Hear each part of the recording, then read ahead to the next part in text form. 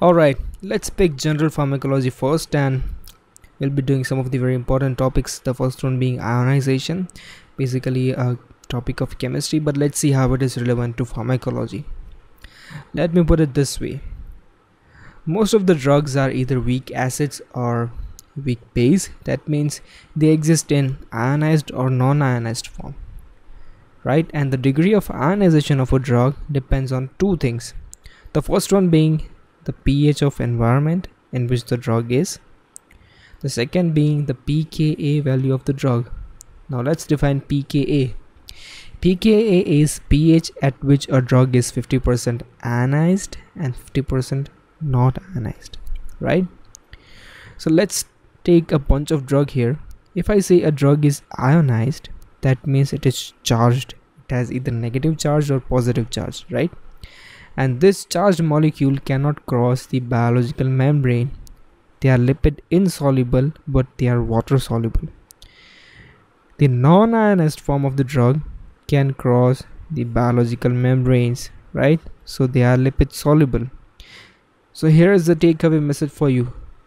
If a drug is ionized, it is water soluble.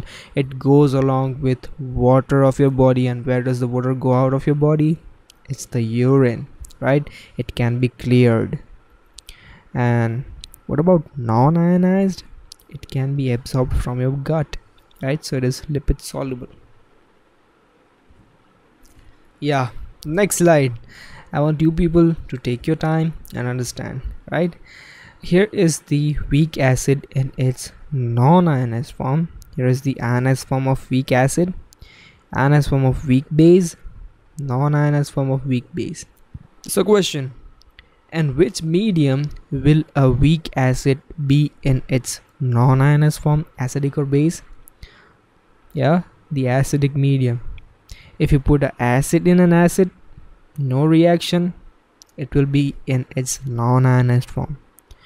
What about base? If you put a base in a base, no reaction, it will be in its non-ionized form. You are done with these two. You already got answer for this one. If you put a base in an acid, they are going to react and you'll have an ionized form. An acid in a base, they are going to react and you'll have an ionized form. So can you name a drug which has acid in the name? They are already weak acid. Acetyl salicylic acid, aspirin, right? A giveaway, it is a weak acid. Barbituric acid, right? Phenobarbital, again a weak acid.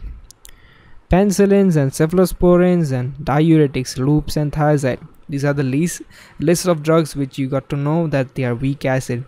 If you know that aspirin is a weak acid, you could probably know the treatment of overdose of aspirin. Same is the list for weak bases. Local anesthetic being the most important. If you know that they are weak base, you could probably know the mechanism of action by which the local anesthetic works. Morphine, right? Atropine, amphetamine and PCP. PCP is phencyclidine, also popularly known as angel dust. These both are drug of abuse. If you know that they are weak base, you could probably judge the treatment for them, treatment for overdosage, right? So here is again the takeaway message for you. You put acid in an acidic environment, acid in an acid, not ionized, it is going to be absorbed. It is lipid soluble. Acid in a base, it is going to react, ionized, it goes through your water, it goes through your pee, right? Base in an acid goes through your pee, it is cleared. Base in a base, not ionized, it is going to be absorbed, right? Alright, so here is the next one. Now if you have a drug inside your blood, it has two possibilities. The first being it can be protein bound, and the protein bound drugs cannot be filtered through the glomerulus, right? A free drug can go inside the glomerulus, right? It can be filtered, so it is a good size filter. It can differentiate from a large size and a small size, as compared to the charge filtering, right? It cannot know that if a drug is ionized or non-ionized. It filters both of them. So TBOs are very good. The glomerulus is very good size filter. It can know whether it's large or it's small, but it cannot know if it is charged or no, right? So it filters both of them. Now question, what will the fate of the drug if it is non-ionized. Non-ionized, no charge, it is going to be absorbed back, right? It is a lipid soluble, or it can be secreted back, right? As compared to ionized form of the drug, it cannot go out, it has to be excreted through your urine, right? So here is the message to you. If you manipulate the pH of the tubule, you can play a game with ionized and non-ionized form of the drug. Here's the importance. If you have a patient with an aspirin toxicity, that means large amount of aspirin will be filtered in the kidney tubules.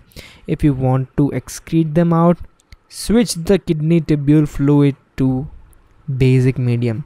So you have an acid in a base that will ionize, and ionize will pee out, right? That's the way how you treat the aspirin toxicity. Same for amphetamine and phencyclidine, angel dust, drugs of abuse. They are weak base, you have overdose, acidify the urine. Now, by the way, how do you alkalinize the urine? That is by sodium bicarbonate, and you acidify the urine by ammonium chloride or vitamin C. So the opposite works, right? If you have a toxicity of a drug which is a weak acid, alkalinize the urine. If you have a toxicity of a drug which is weak base, acidify the urine, right? This slide just to make sure that you have understood the concept of ionization. If let's say a drug has a pKa value of 5, now what will be the condition of a weak acid if you put them in a pH, say let's 3? It will be ionized or non-ionized. A weak acid in a pH of 3 having pKa of 5, obviously it will be not ionized, acid in an acid, right? Same applies for when you put an weak acid in a pH of 7, it is going to be ionized. If a weak base has a pKa value of 5, if you put them in a say pH of 3, weak base in an acid is going to be ionized, and in this pH it is going to be not ionized, right? Now here lies the clinical importance. The hepatic encephalopathy is a condition in which your liver is cirrhosed, and now your liver cannot detoxify the ammonia which is accumulating inside your body, ammonia being the weak base. Now your strategy should be that you convert this ammonia into its ionized form so that it goes out of your body. The way by which we do is you give lactulose by gut bacteria.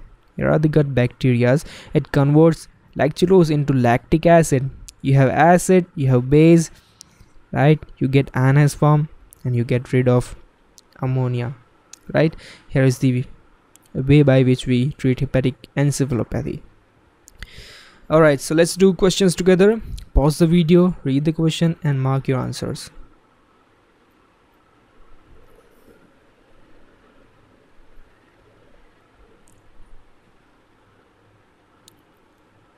Alright, so the ionization is dependent on the pK and pH value of the solution. Now which of the following statement is not correct, right? pK of a drug is the pH at which it is 50% ionized, absolutely true. Small pH changes are okay.